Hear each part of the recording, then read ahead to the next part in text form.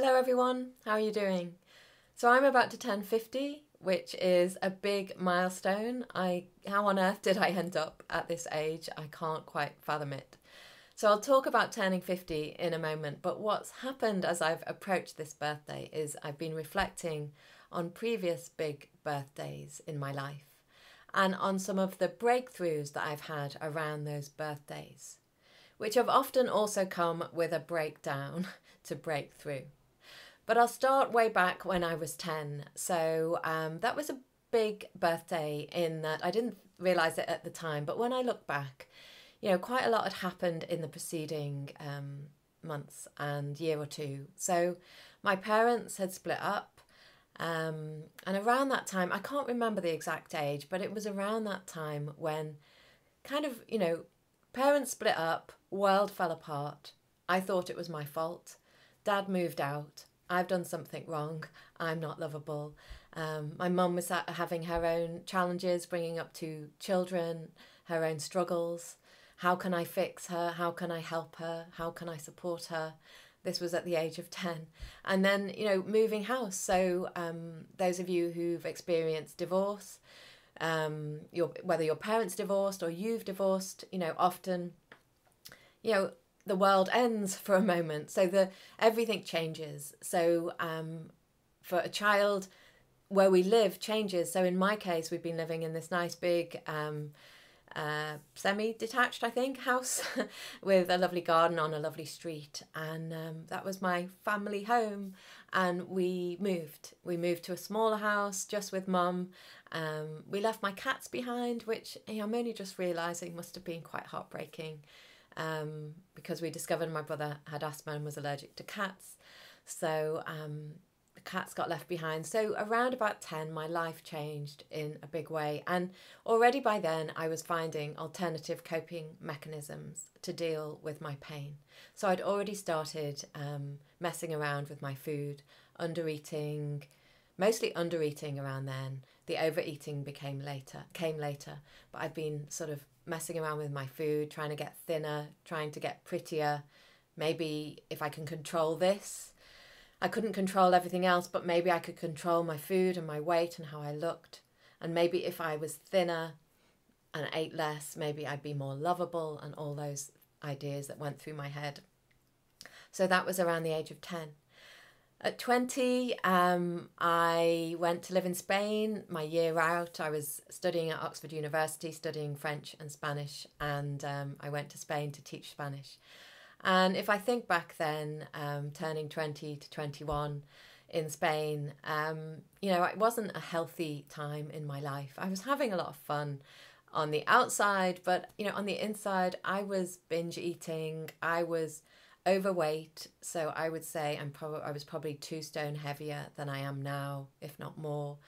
I didn't love myself. I wasn't treating myself with love and respect. I was harming myself, so I was binge eating, then compulsively exercising. I was drinking all the Spaniards under the table. I was smoking. I didn't like the way I looked. I didn't look like this. I looked different. And I looked like this, but with a lot more weight. So I didn't like myself at all. So that was around my 20th. And then around, I was struggling, but I didn't realise what I was doing to myself back then. But that came when I was turning 30. So I was living in Brazil. I was working as a foreign correspondent for the news agency Reuters, and had a wonderful life in many ways. But the cracks started to form, and I started to see the truth about myself. And it was a slow process. But I started to realise, that I was binge eating, and that I had a really crazy relationship with food, a very unhealthy relationship. And also that the romantic relationship I was in needed to end, which was really difficult for me. I loved him. I'm still very fond of him. He's a really lovely guy, but it wasn't going to work. We weren't right together. And I knew that, but I was so afraid to end that relationship. Partly because I thought he wouldn't cope if I ended the relationship. I had this idea that he would fall apart. So I had to stay to sort of caretake. But actually, once I broke free of that, once I ended that relationship, which took huge courage, and it was, I think, around my 30th birthday, something about that milestone helped me to stand, just to stand tall and to find the courage to end that relationship. He was absolutely fine. I was the one who was in a mess. My relationships were all over the place. My eating disorder was rife. I was total workaholic. Working in news journalism, very busy, binging, starving, running, compulsively exercising. So that was my 30th. And then my 40th was a massive milestone. So a few years prior to my 40th, my dad died, which was huge. I didn't really realise it at the time, but I think something broke in me in that I started to see the truth of my relationships. I should say back in my 30th, I started looking at therapy for the first time ever. I was in Brazil. I didn't really know what I needed therapy for, but I took the lid off the Pandora's box and all these butterflies came out, actually quite dark butterflies, and I started to see the truth of my life.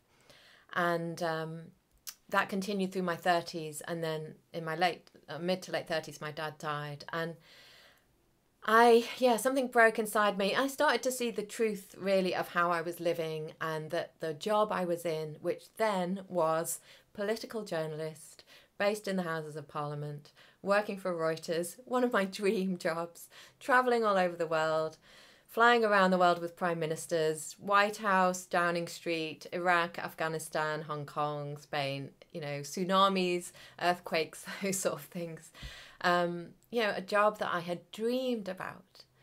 But what was happening in that job is that I was coming home from those massive events and feeling so lonely. I was on my own at home. There was no partner. I had no children. I was grabbing food from the supermarket on the way home. I was eating it on the way home. I was so exhausted.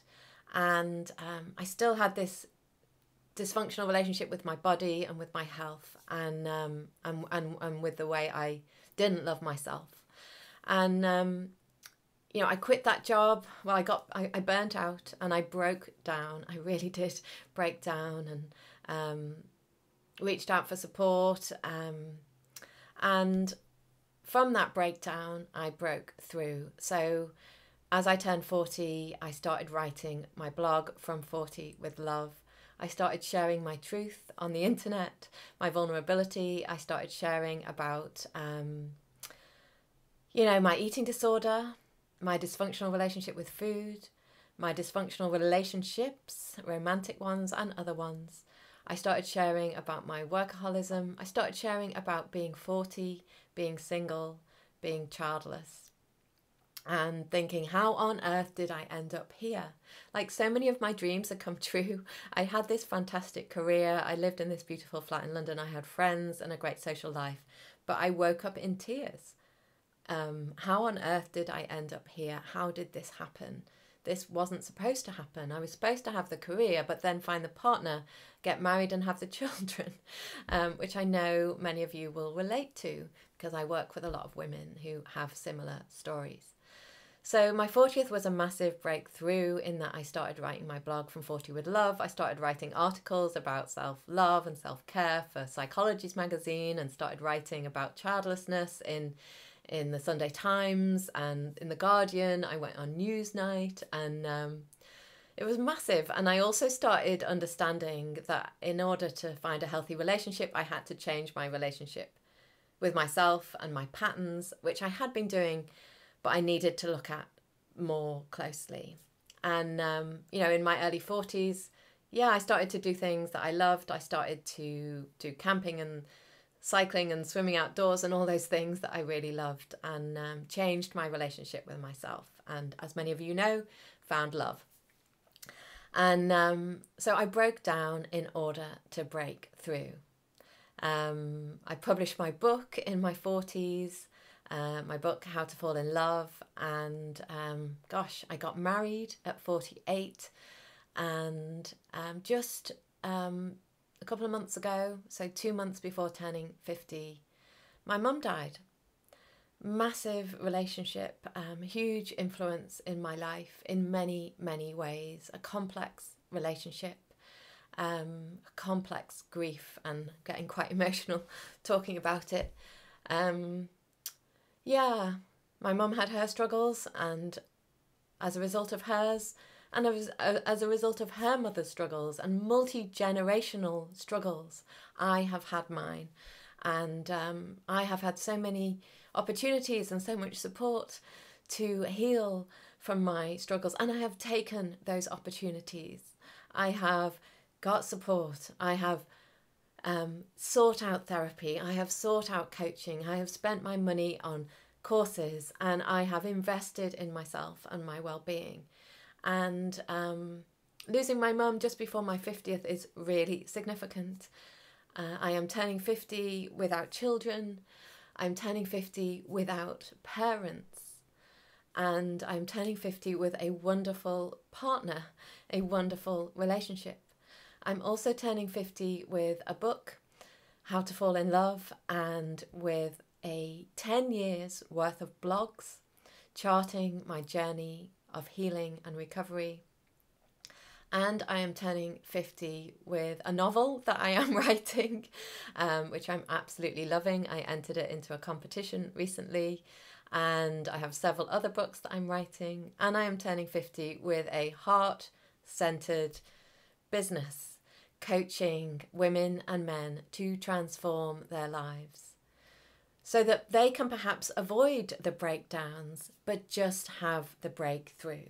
But if they do need to break down, that they are supported and held by me and perhaps by my groups or on my retreats, so that they can have their own breakthroughs in life, in love, in careers, in creativity, in joy, and in their relationships with themselves primarily.